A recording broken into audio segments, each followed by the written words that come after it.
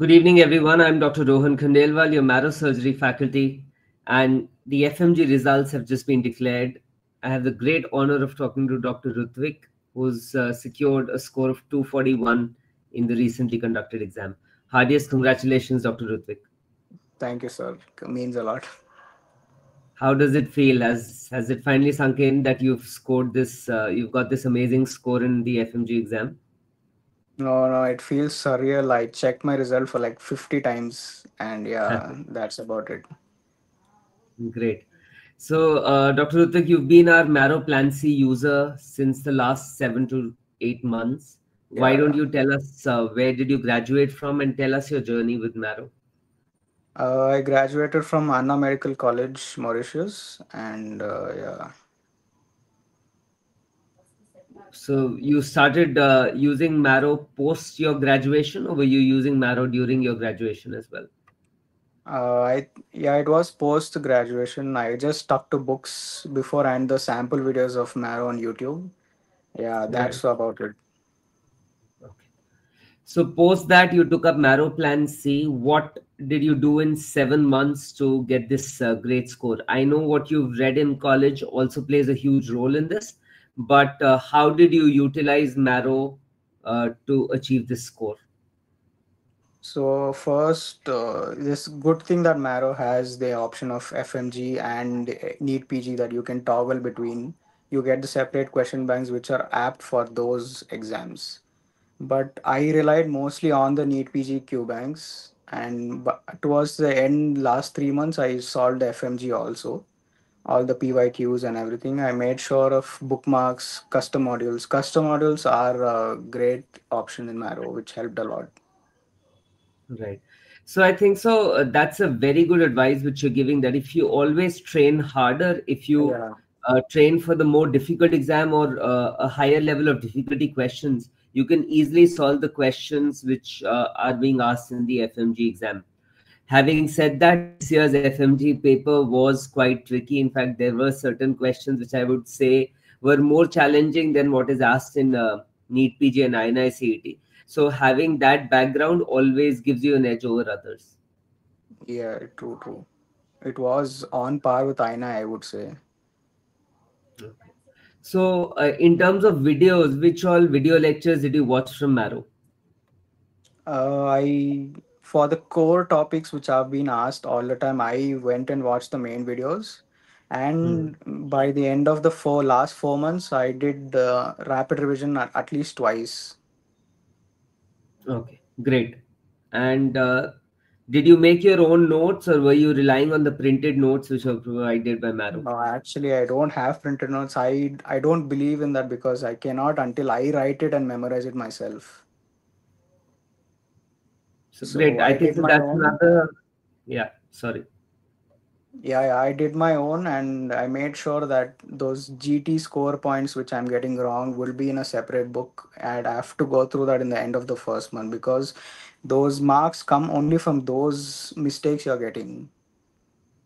That's correct. That's correct. So I think so that's another plus point because when you write your own notes, the retention is definitely better.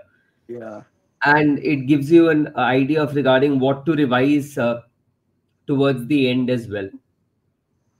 I think I did last 3 years of INI, last 3 years of NEET PG, and yeah, last 5 years of FMG. I was sure that I was thorough with those topics, and I can't leave any one of those. Great. Great. So, in terms of video lectures, anything which stood out in the Marrow lectures, which you would say helped you in retaining things in a better manner? Yeah, I think the rapid revision is pretty apt. All the it covers most of the topics done in INA and NEET PG. I think that gives the edge for FMG users. Absolutely correct. So, I think so. The rapid revision, all the faculties have put in a lot of effort to include all the PYQs and PYTs, so that in that short span of time, you get a very high yield short Right, capsule right. which can cover up a lot of topics for your exam. What was your strategy, Dr. Ruthvik, after covering a topic from theory? Were you solving the questions immediately after that, or was it after a lag of few days? I think it's better to solve right then and there, so that what you read and what you heard will be imprinted when you just solve it, and you will That's know what part of the video you haven't heard properly or what you have to go back. I agree. I mean, I used to follow the same strategy, although some students do it after a few days to see if they've retained that thing or not. I think so. Both work well, but I also used to follow what you have done this Yeah. time around. When you were solving the QBank, did you have a particular percentage correct in mind, or were you just using the QBank as another learning tool? I think if you have expectation, they always disappoint. So you just have to go with the flow and get the just apply. It's a learning tool. It's not going to get you something anywhere. You have to learn, correct those. The mistakes are the problems. Are those ones which is going to come in the exam? Just focused on the mistakes. I was getting on an average, I would say 75-76% of the Q bank all the time. So there That's were good. also some topics which I was getting 20%, 30%. So those I had to rewatch the video again, take the help of main videos to understand the topic. Perfect. I think so that's the app strategy to follow, whether it's the FMG exam or the NEET PG Yeah. or the INI-CET exam. Now, in the QBank, were you bookmarking these questions, or you said that you were maintaining a diary where all the questions which Yeah. you were getting wrong, you were noting down the explanations there for revision? So I used a bookmark, but in the end there was so much bookmark accumulated I couldn't. So there's this thing called magic module, I guess. Correct. So that thing will give you all the mistakes you've done. So I used that towards the end leg of the preparation. That also helped me. Did you also utilize the help of custom modules towards the end Yeah, to yeah, just definitely. choose the PYQs and the important topics and then solve questions? Yeah, so when I did a topic today, I did the QBank right then and there. Then by the end of the week, the entire week's portions I would do as a custom module. Perfect. Yeah, that again is a great strategy. You mentioned GTs. When did you start appearing for GTs, and how frequently were you taking them? So GT, I think I started one. The first GT I gave was in April, and I scored like 180 or 190. I don't remember. And then I gave the national mock. Then after that, I kept giving once in every 10 to 12 days. Okay. And what was your score in the national mock? I had scored 224. So did that boost your confidence that if you're getting a 224 there, you were reasonably confident that you will clear the exam? It was just Yeah, yeah, a yeah. matter of what score you would land up with eventually. Actually, NEET mock, I mean, the national mock actually gave me the confidence, but I knew I am going to pass after I got 180 in that April GT with minimal preparation. Like, I had not completed a lot of subjects. Right. Great. I So, think so. Having that confidence in the back of your mind that you're going to clear the exam, then also, you're a bit relaxed when you appear for the yeah. exam. You don't have that thing hanging around your neck that whether I'll pass or fail. So that then helps you to perform better, eliminate more options, and then it's about getting a great score, which you eventually did.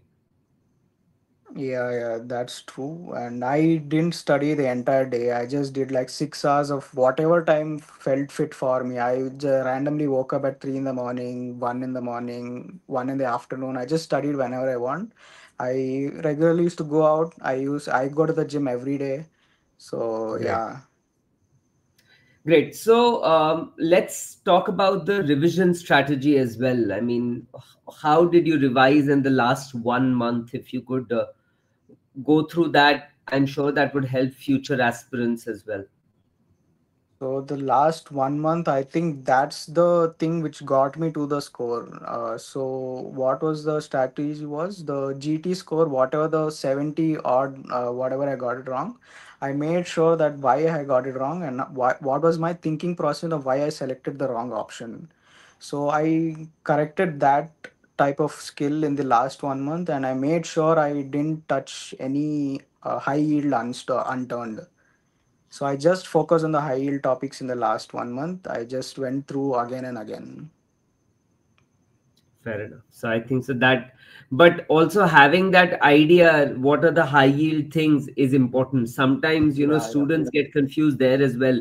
They just keep too much on their plate, and then they are unable to revise and they're more confused before the exam.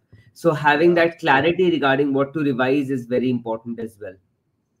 Yeah, some of the questions are always like out of your league. No matter what book you will read, you will not find that answer. So those questions should be skipped, and you should just take it with a pinch of salt. That's it. If you don't know, may someone else also won't know it. So yeah, Absolutely. Yeah. And let's talk about the exam per se. We did discuss that the exam was tricky and challenging. Um, Fortunately, because there is no negative marking, yeah, yeah. you can mark all the options or mark all the answers. Now, the thing is that those questions where you were doubtful with two or three options, what were the tricks which you used to eliminate options in those questions? And did your GT strategy or GT solving skills help you there as well? Yeah, yeah, definitely. Those GT scores, which the questions where you know those questions are unrelated, you need to sort of apply your concept. How can this be solved? So you cannot know everything. So that's what you have to understand, that nobody can know all 300 questions. Right. And yeah, so you should just start eliminating and you choose the best possible answer, which should make sense. This has to fit here. Perfect. Right. Did you utilize the Marrow Pearls as well? Yeah, yeah, yeah. Last 2 months, every day I used Pearls. I used to look at those pathostains, those gene numbers, chromosome numbers, translocations, and all of that. Then important these one-liners of surgery, like this is the main surgical option for this disease. That this, so that was how it went. Great. So where do you go from here now that you've cleared the exam? What are the future goals? Yeah, it was the last 2 weeks was really hectic coming because the exam was difficult. So didn't know what was the future. I knew I'd passed, but I didn't expect this much of a score. Then I checked the recalls too, but yeah, I was not satisfied. So I was just waiting. It was hell the last 2 weeks. So yeah, now I'm looking forward to internship. Let's see what we're gonna learn there. And then preparing for PG as well? Yeah, yeah, definitely. We hope to see you soon again. 100%. I hope that I'm able to take your interview again in the after the NEET PG exam or the INICT exam. Yeah, yeah, true. Great. It was a pleasure talking to you, Dr. Ruthvik. It's so great to see somebody who has a very simple yet effective approach, and you executed it to perfection, and that's why you got such a great score. Please congratulate your family as well from the entire Marrow team, and it was a pleasure talking to you. Thank you. Thank you, sir. Thank you. It was an honor. Good night. Thank you.